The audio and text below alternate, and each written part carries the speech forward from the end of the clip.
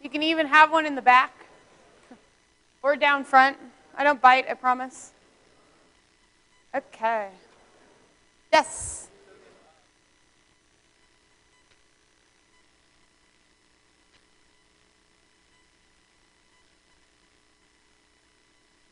CATME should be up to date for 1, 2, and 3.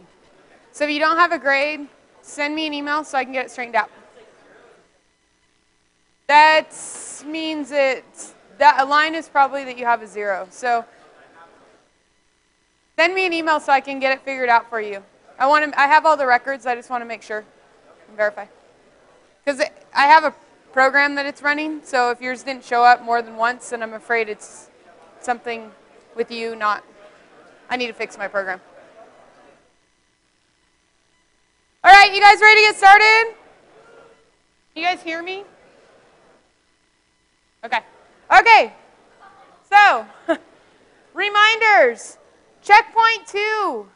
You need to complete this week in your skills lab. You must do it before your presentations. You guys know presentations are this week. I see some people very nicely dressed, which means they probably had presentations today. I hope they went well.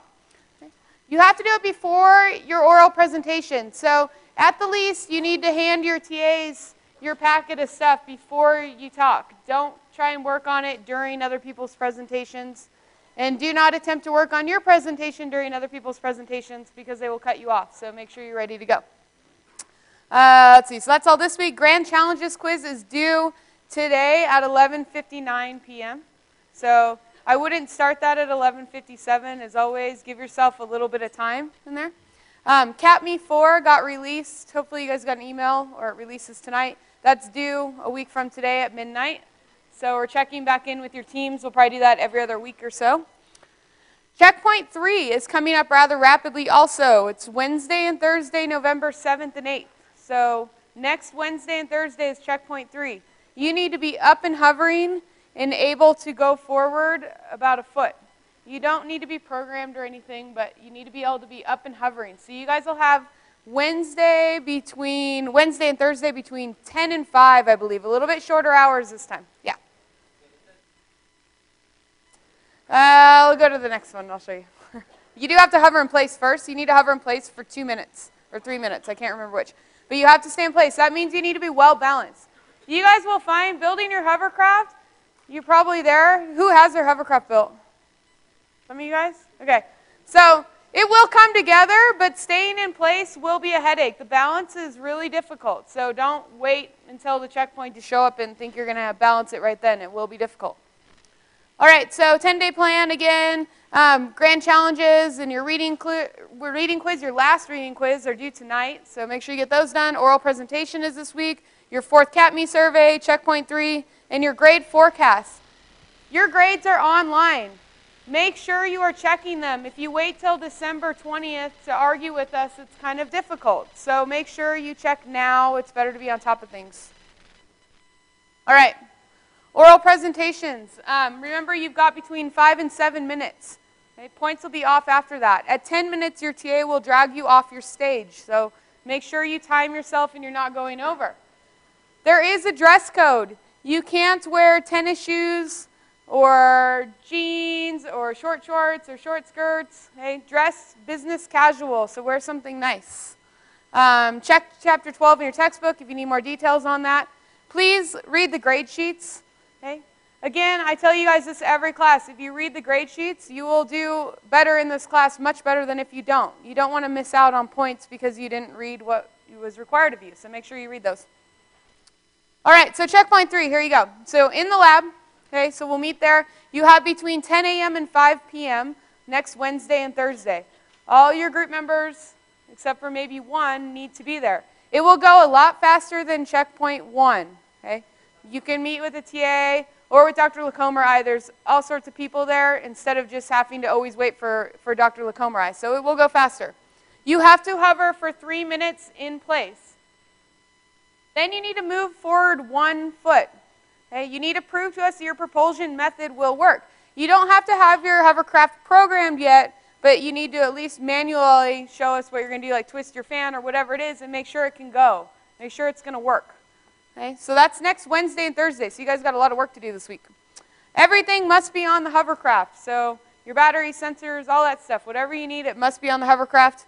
No program needed. Your fuel cell needs to be on your hovercraft, but it doesn't need to be operational at this time. Okay?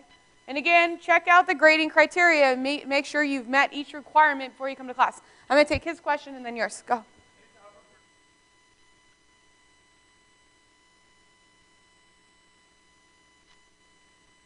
He asked, do you need to hover for 3 minutes, actually, for 3 minutes and then automatically go into propulsion mode, or if you have a second? I'm assuming you're going to have to make adjustments because we don't have the program yet. So you can hover for 3 minutes with just your lift fans on. Make whatever change you need to turn on your propulsion fans and then go. Okay? But it won't be like a 10-minute interim. It's going to be demonstrate this. Well, it's your turn. Yes?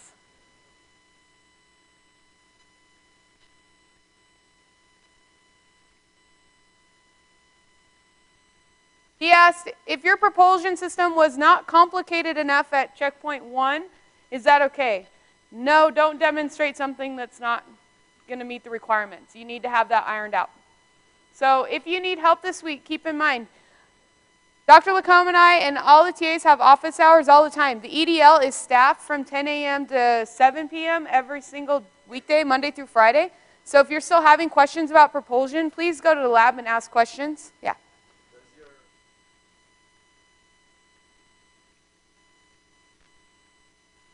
Does your propulsion fan need to have fan guards? Yes, it does. Fan guards, even if you're just testing, that's when fingers get chopped up. Put fan guards on. Even if it's not that you get your finger in there, I've seen other things go in, like a piece of tape or something, and it breaks off a blade, and the blade goes shooting across without, if someone doesn't have fan guards on, and it's just dangerous. So just put your fan guards on. It's not that difficult. Okay? All right. Anybody else? Checkpoint 3 next week? All right, moving through the semester rather rapidly. All right, so first clicker question is, have you completed checkpoint 2? 1 is yes, 2 is no, and 3 is I don't know.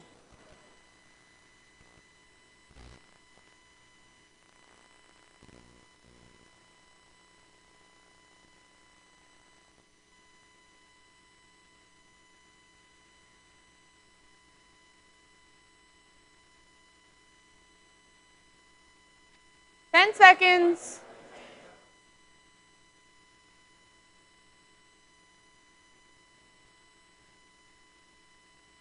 All right. Let's see. Well, I'm glad only 4% of you don't know. That's a good sign. 41% said yes, 55% said no. So don't forget those this week. They're due this week. All right. So a couple weeks ago, Dr. Lacombe talked to you guys about problem-solving strategies. And you guys did a bunch of brain teasers. You guys remember that? This is a continuation of that. So moving forward, we've got lots of clickers for you guys today. You might want to pull out a piece of paper and a pencil because you're going to have to do some of these brain teasers, and it might be nice to be able to jot down notes. All right. So sometimes you're going to be given a problem like this eat an elephant, and it's a big problem. And you look at it, and it's really overwhelming. And so we talk about problem-solving techniques because there's lots of ways to break a problem into something manageable so we can get a solution. So most problems, right, big problems have solutions. Last week we talked about the grand challenges. Those are huge problems, but people are breaking them down into smaller, manageable items to solve. And so that's what we're talking about today is how to do that. Continuing on from Dr. Lacombe's talk the other day. So a typical approach was state the problem's essentials clearly. The problem is not always obvious. Okay? Sometimes, like in the second semester of this class for mechanicals, we have a drag race, and we say, you know, you assume that the problem is to have the fastest car, because it's a drag racer. Who doesn't want to get across the line? But the real problem is I need to get across the line faster than my opponent, or before my opponent. Right? So you need to be able to look at a problem and define it clearly and decide, what do I need to solve this problem and what do I have? Which goes into identify the inputs and information available. Okay? Sometimes when you're solving a problem, people will give you too much information. You guys have probably all been there when your math and your physics classes and chemistry. You're like, what does this have to do with anything? And it's a trick. Or it just might be that someone came to you, approached you with a problem, and they don't really know how to solve the problem. So they gave you a lot of extraneous information. It's your job to decipher what's important and what's not, and use that information. Okay. Next up, you need to be able to identify the desired outputs and answers. For you guys, that's pretty clear in here. We said your cover craft needs to be able to go to the end and come back and not touch the back. Okay? So sometimes the outcome is there. Sometimes you have to decipher what the outcome will be. Next up, you sketch the problem. You guys have a hovercraft sketch, and we talked about how it'll be really helpful for you guys when we're talking about balancing. You guys have to have your hovercraft balanced, checkpoint 3 coming up this week. And I guarantee you balance will be a much bigger headache than you are anticipating. Talk to people from semesters before. Okay? It's a headache, but you can help yourself by drawing out your hovercraft first and finding that center of gravity and putting your heaviest thing there. So drawing helps, which is why we have you guys do a drawing. In every single one of your classes, when you guys move on from here, and pretty much everyone's going to say, draw that free body diagram or sketch out what the problem is asking and the parameters. Those drawings will help you significantly. One, for partial credit. If you don't know anything else, you can at least put on a pretty drawing. And two, because it helps you get all the information stated clearly and in a manner that makes sense to most people. All right, so after we get through all that stuff, we develop our solution and then test and confirm your solution. So we'll keep this in mind. This is a generic approach. Last week or 2 weeks ago, you guys talked about using pictures or diagrams. If you guys will recall, Dr. Lacombe said, what if you had a pool and it needs a 6-foot block of concrete all the way around it? And you might measure it out and end up with, in the corners, you might have doubled that material, or you may have left it out completely. It's nice to have a drawing. Or you guys talked about, oh, sound. You guys talked about a worm. Is it too loud? No? Everyone's listening now, that's nice. All right, we talked about a worm inching up a wall, and it goes up 3 feet and comes down 2. And it's nice to have that diagram. That makes it easier to follow. Okay? And then we talked about eliminating possibilities, and you guys talked about the game Clue. You guys remember that? And Sherlock Holmes and all that good stuff. So lots of things. Today, we're going to take those approaches, and we're going to apply them using matrix logic, and then also just working backwards. Everyone's favorite. Find the answer in the back of the book and figure out how they got it. Right? So we're going to go through a couple examples today, brain teasers with clicker questions and some other things.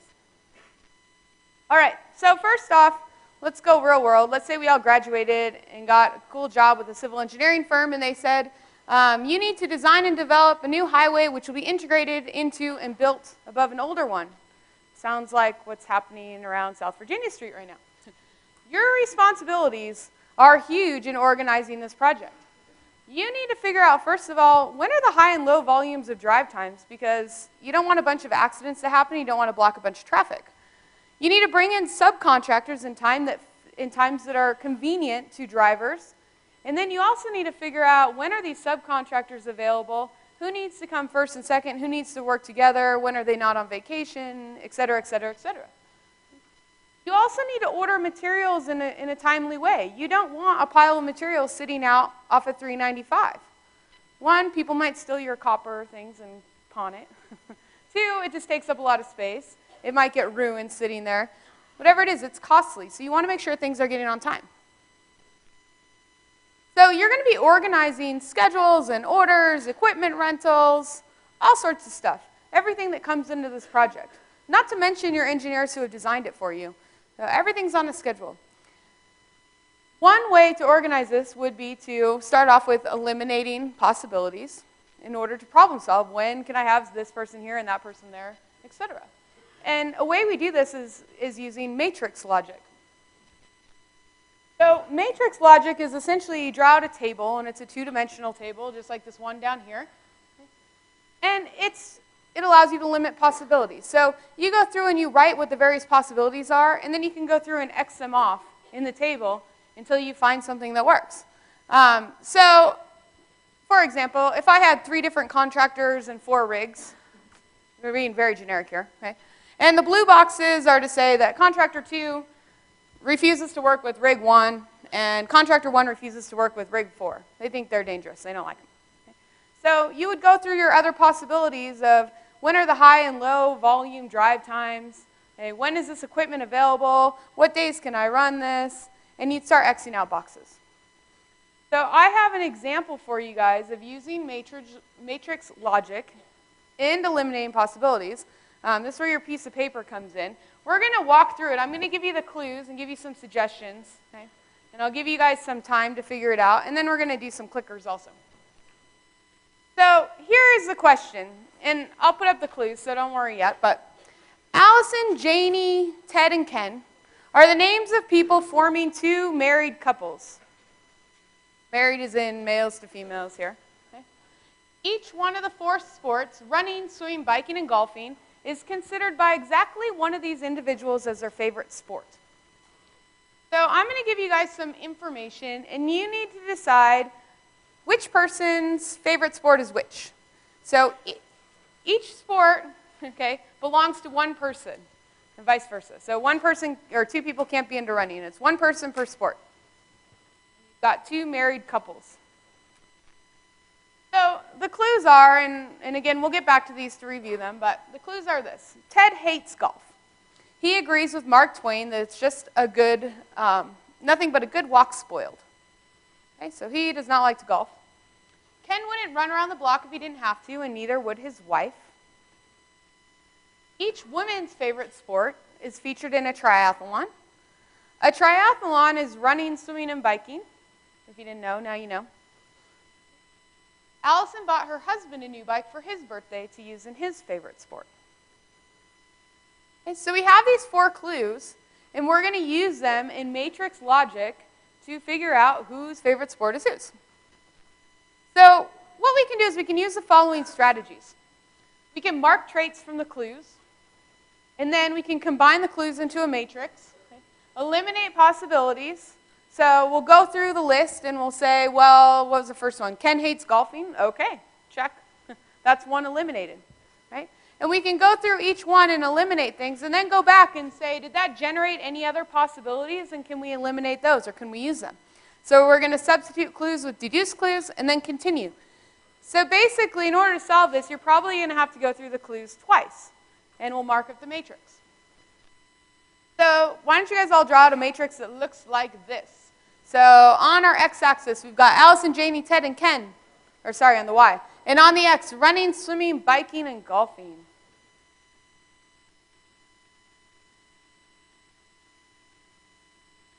And I'm going to give you guys, I'm going to go back to the clues after you guys get this matrix written down and give you guys a minute to think about it.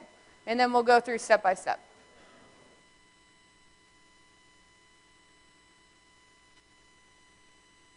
I'm going to, anyone need more time with this? Yep, we got people who need time, so hold on.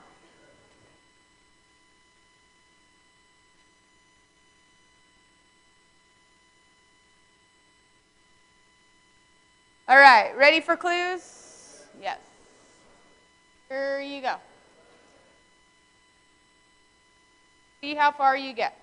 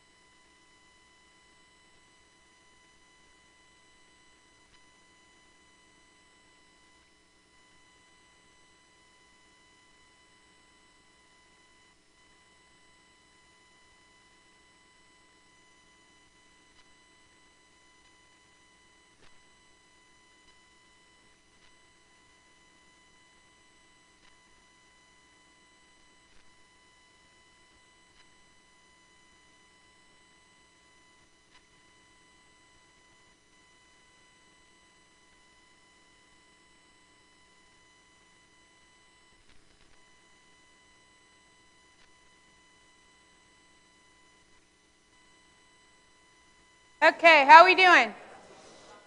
Good? Okay, who thinks they have the answer? Good, a lot of you guys. All right, let's go through and see.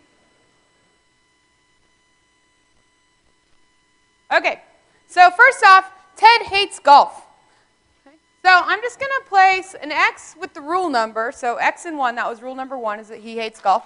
And I'm going to put that in the box that represents Ted and golf. See? You guys all got that one, hopefully? All right. Next clue said Ken doesn't run. So I'm going to place an X with the rule number 2 as a subscript in for Ken and running. Okay, that goes here.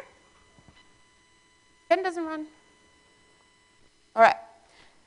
The women's favorite sports are in a triathlon. And remember, triathlon is running, swimming, and biking. Okay? So I can place an X with the rule number 3 as a subscript for the ladies in golfing. Okay? And that leaves me one option down here.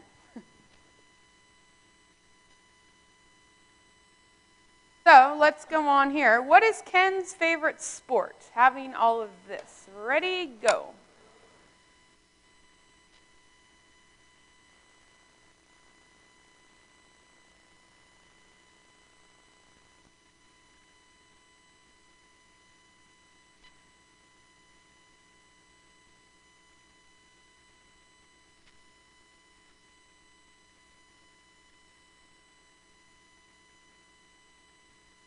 All right, 5 seconds. If you haven't gotten in your answer, get in your answer. Golfing. Good. All right. Ken is a golfer, and that was through process of elimination. If everyone else is not a golfer, that leaves one person, and that is Ken to be our golfer. Okay? So we put O with an explanatory subscript. So if you were making a chart and something more complicated, you'd have A, deduced because others don't golf.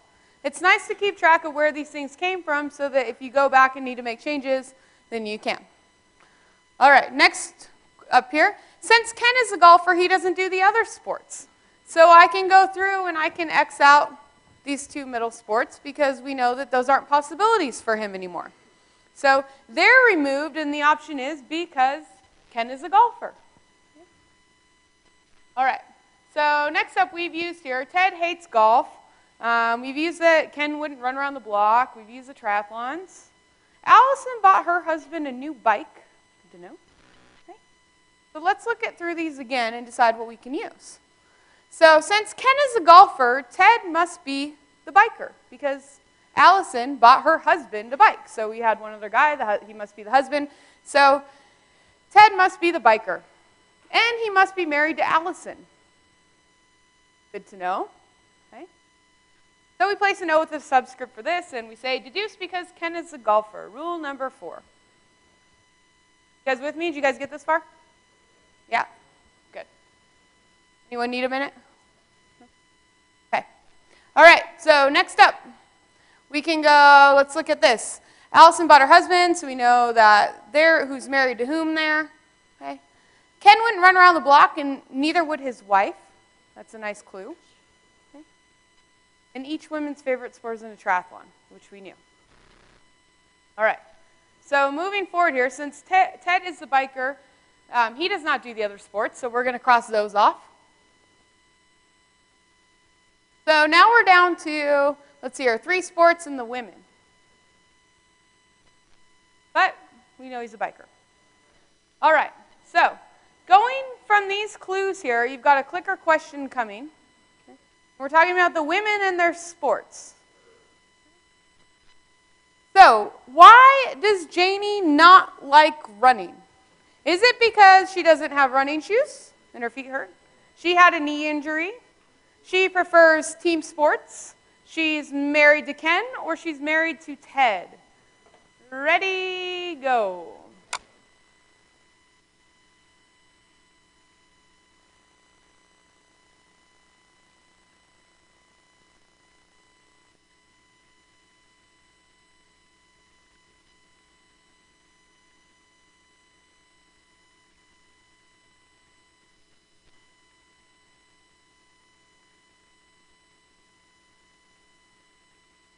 5 seconds.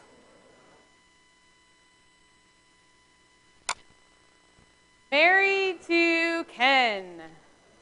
Since Allison is Ted's wife, then Janie is Ken's wife. So good job on that one. Okay? And since by rule 2, Ken's wife doesn't run, she can be eliminated. And this is deduced because Ken's wife doesn't run. That was our rule. Okay? So the rest of the logic from here is pretty straightforward. We find out that Janie is our swimmer and Allison is our runner. So who got this? You guys said you had it at the beginning? Good. You guys are so smart. All right. So matrix logic is super useful. This is a straightforward example, but you might have something really complicated like the highway you're rebuilding and you've got 10 different subcontractors and different times of days that you guys can be on the freeway working and whatnot and different equipment rentals and all these things. And so sometimes it's nice to put together a chart like this. When you guys are talking about your hovercraft project, the fact that there's 4 of you with 4 different schedules and maybe you need to meet in the EDL between 10 and 7, Monday through Friday, that can create a logic problem, trying to figure out when's the best time to meet. Okay. You guys also have systems working together. You need to start thinking about troubleshooting your hovercraft. Okay. You've got a lift system, a propulsion system. You've got your energy, your fuel cell, okay. The balance. You've got all these subsystems, and everything needs to work together in order to accomplish a common goal. And that's why we're talking about problem solving. Engineering is problem solving, and there's many different ways to do it. So we're just giving you guys some examples so you can think about the way that you solve problems. There are many different ways to do it. We just want to show you guys some options. All right, so clicker question number 4. No incorrect answers here. Which problem solving technique are you most likely to use? What are you most comfortable with? 1 is working backwards. 2 is eliminating possibilities. 3 is this matrix logic, and 4 is drawing diagrams or pictures. Ready, go.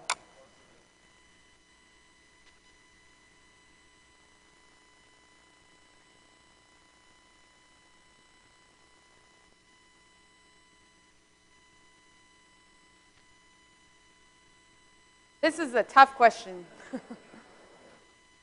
Not really.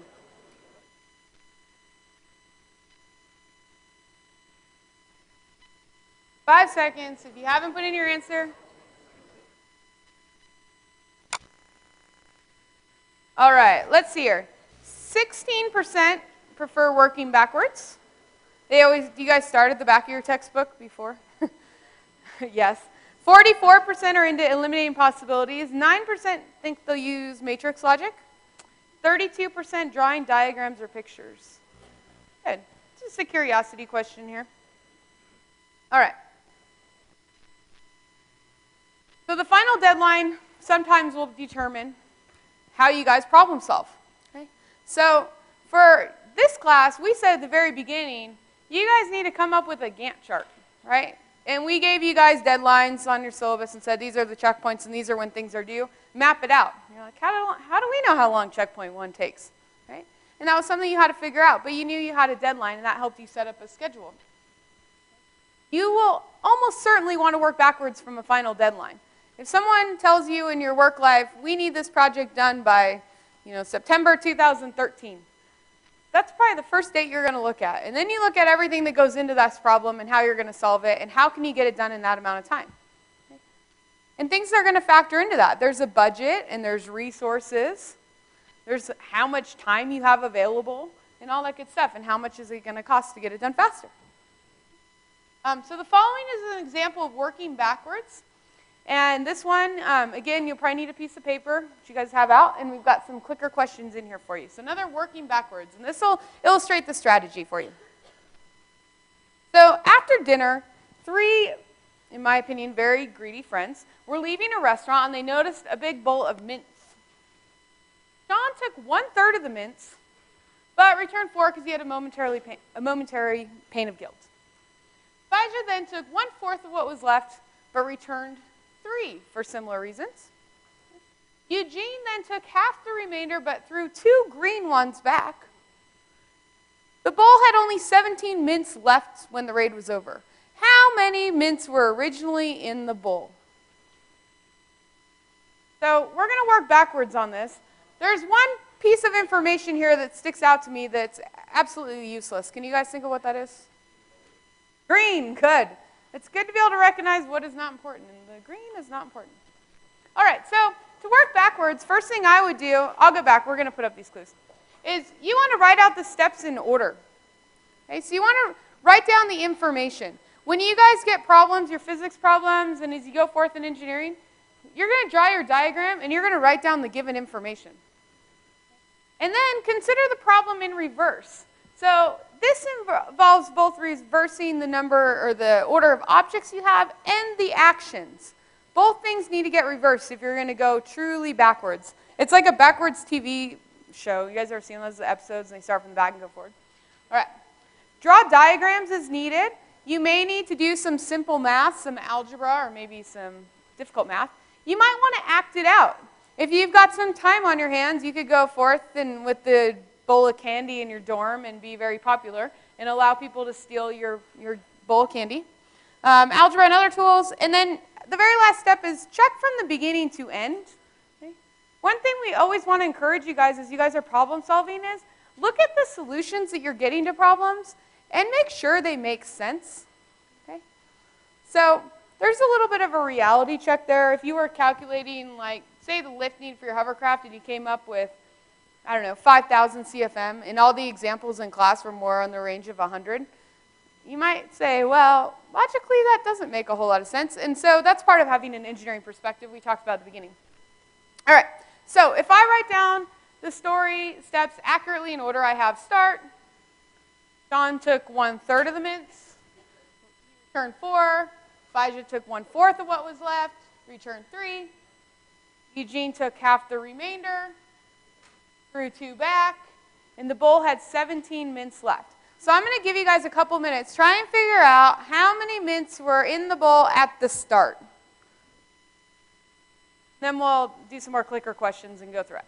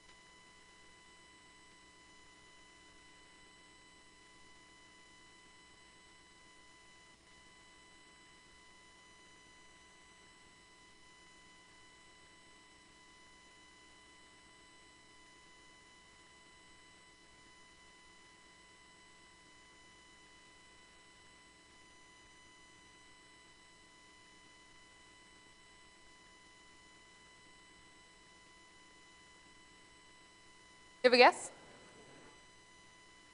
No?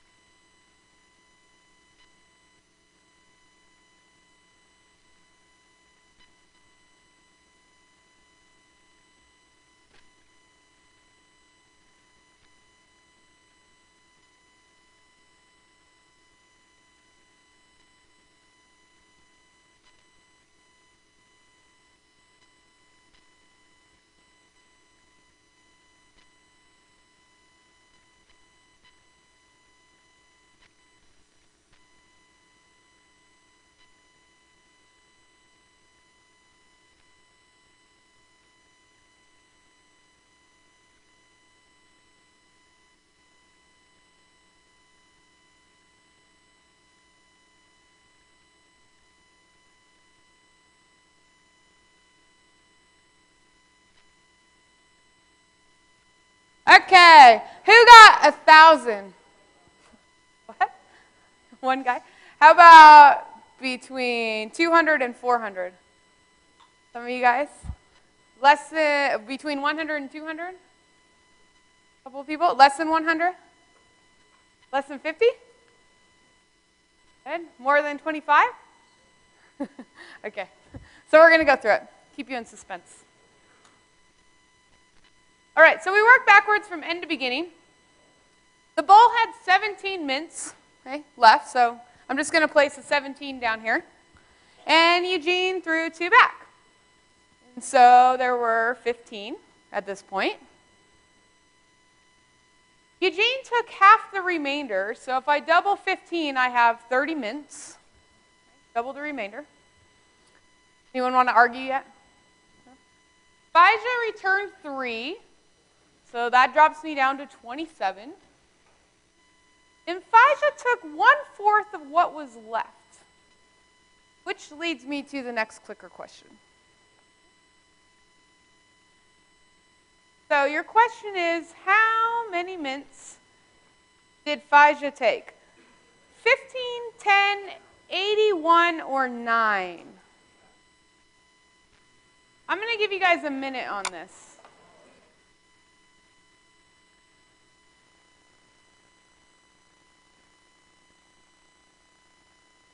Faija took 1/4 of what was left. What do you think that he had?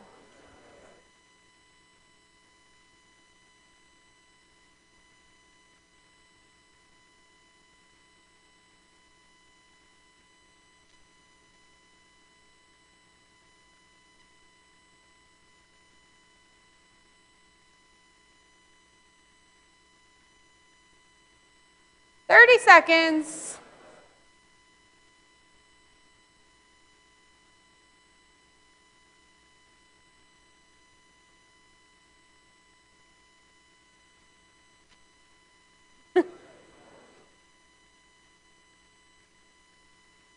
Oh, 10 seconds, and there's about 70 of you who haven't put in an answer. Guess, guess, guess. 5 seconds. 3, 2, 1, get in there. Oh, it looks like a little short. Let's see what we got. 8% said 15, 6% said 10, 32% said 81, and 54% said 9. The majority is correct on this. All right. Okay, so you end up, a 1/4 was 9. So if I add 9 to 27, I get 36, which I'll show you guys how that breaks down in a second here. And then he returned 4, so I subtract down to 32. And then Sean took 1/3 of the mint. I had a cluster over here between 25 and 50. Did you guys get 48? That was the correct answer. There's a couple people over here too. 48 mints. Is that what you got over here? Yeah, some people? Okay. So let's look at this. If I go from beginning to end, okay, 48 minus 16, check, that's 32, plus 4, check, 36, minus 9, check, it's 27, plus 3. Okay. You can go back through this and see, work backwards or forwards as it may be, and make sure that you get back to 17 mints. What you could do is, remember I said you could act it out if you had a bunch of mints laying around or pennies or something of that nature. You could also use algebra. When we were talking about 1/4 of what was left here, okay, that means that 27 was 3/4. So if I did some algebra, I could find the number, what number times x equals 27. Or I could have drawn pictures. I could have drawn boxes and said, well, if I have 27 mints and that breaks up 3 ways, and then I have a 1/4 and they're all even, what does that even out to? And 27 divided by 3 is 9. So I knew that my 1/4 was left. So there's many different ways to solve this. This will be online for you guys to review later if you don't believe me and you want to go through again. But I do have another clicker question for you, and it's another, there's no wrong answers, so don't stress. But how far did you get on your own? Okay. 1 is solved it, 2 is you solved most of it, 3 is about a 1/4, and 4 is what are we doing today? All right. Tell me how far you got. I'm curious.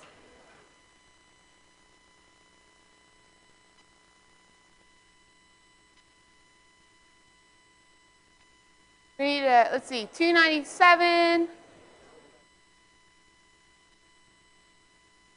9 more of you. You've got 9 seconds.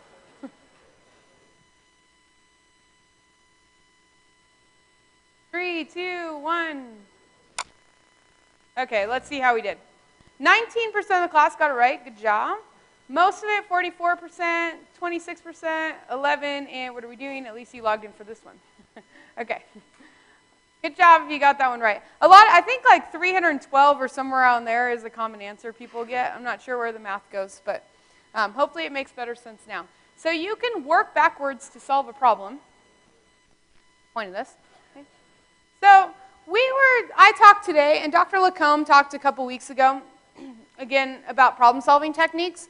And we talked about things like drawing a picture, eliminating possibilities, and using these matrices.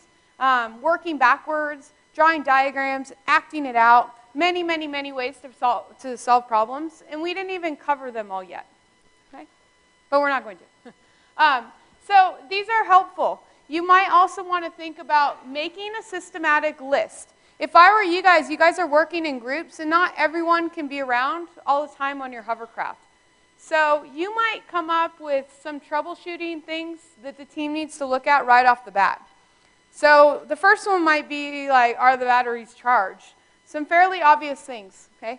And just start making a list and keeping track of those. Those can go in your journal, and it'll be a troubleshooting list that goes into your final paper. But it's nice when someone experiences something that goes wrong, and when you're talking about problem solving, if they document that and how they fixed it, that could save you guys a lot of time later, because that person might not be there to work on your hovercraft that day and might be out of cell phone communication or whatever. So keep a list. So making a systematic list is helpful. Looking for patterns. Okay. Guessing and checking. There's always good old trial and error. You know, everyone's favorite. Okay. Identifying subproblems. You guys talked about that last week. Solving an easier related problem. Sometimes, for instance, in like your math classes, you get a formula with a bunch of variables. And you're like, this doesn't make sense to me. It looks so foreign. You could put in real numbers that are tangible numbers to you and see if it works out. Okay? And that is an example of solving an easier related problem. Okay? So think about how you can do that. Solve a scaled down version of the problem. Again, your hovercrafts, you're going to have a drawing with the balance. You might want to take a look at the different weights and how they balance out. Okay? Create a model. You guys have a hovercraft, so that's good, but creating a model for other things. And lots more. There are plenty of ways to solve engineering problems and problems in general. Okay? I would, again, start keeping a list of things that happen with your hovercraft and how you can fix them. Come up with a troubleshooting list, like what's connected to what, and you know, if the propulsion fan isn't running, does it have something to do with our fuel cell, or is it our batteries, or is it our program? Where are these problems coming in? Yes, question?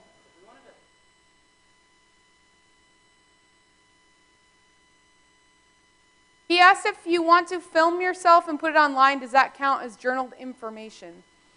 I wouldn't say that it counts towards journal information at this point, although it's a good idea. Maybe we'll make that change. But you can always put in the URL and send it to your TA or to Dr. Lacombe and say, hey, this is a problem we're having. Can you help us solve it? And a video is really helpful. Yeah. So videos are really nice. And the videos also, you guys can use them in your final presentation. So if you have videos, I would encourage that becomes part of your presentation. All right. So the key to success with problem solving is to pick the right strategy. If you come across a problem that you don't think is solvable, it's probably because you haven't come up with the right strategy yet, right? We were talking about last week in Grand Challenges how to make solar energy more affordable, and people are starting to look at photosynthesis. And that's an area that they haven't looked at yet, or haven't looked into that much. And so if you think of things in terms of other things and try and solve problems and break them down, if you apply the right approach, then you will get an answer, hopefully. That is the plan. At least in here you will. All right, anybody have questions?